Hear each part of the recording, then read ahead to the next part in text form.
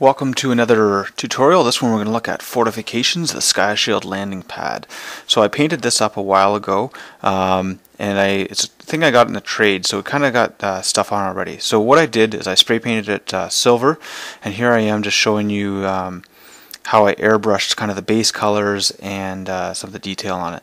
So I'm just spraying on a dark green here, and I'm going to be brushing this later. So it's just a Badger paint green, and I'm going to try to give it a bit of texture, the way I spray it on, sort of directionality and that sort of thing. So you can see taking a little while here with the airbrush, painting on some of the details here on the eagle.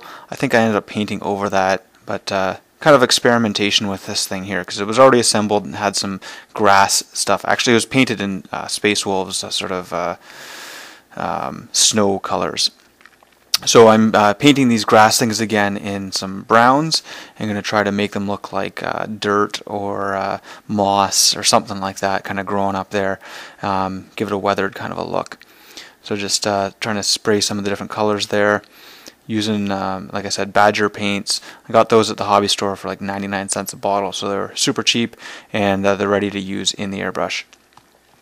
Now I'm just painting some of the details on here for these eagles, and yeah, doing some freehand there. So you can see I'm just trying to get this up to tabletop level, so that's going to mean you know, some basic details, some shading, highlighting, and dry brushing. I kind of ignored a lot of the lights and souls and stuff on it, and didn't worry too much about that. Okay, so giving some shading here,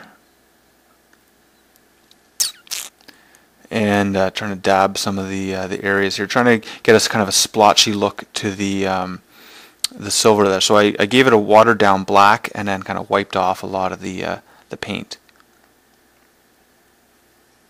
Okay, so that's done with the airbrush. You can kind of see the finished look here. There's the free-handed eagles, and along the sides here, same sort of thing.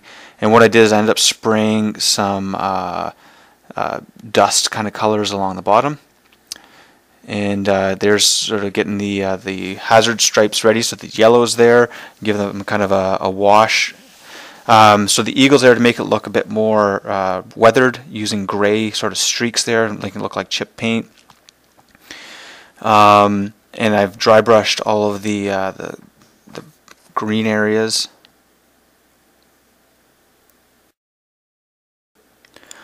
Alright, and here's some of the finished pictures here just to see what it looks like all done. So the hazard stripes were done with black, and using grays to sort of make things look weathered like I did with these eagles here. You can see some dry brushing was done on that flock after it was browned. There's the light browns they're airbrushed on just to give sort of a dusty bottom kind of a look.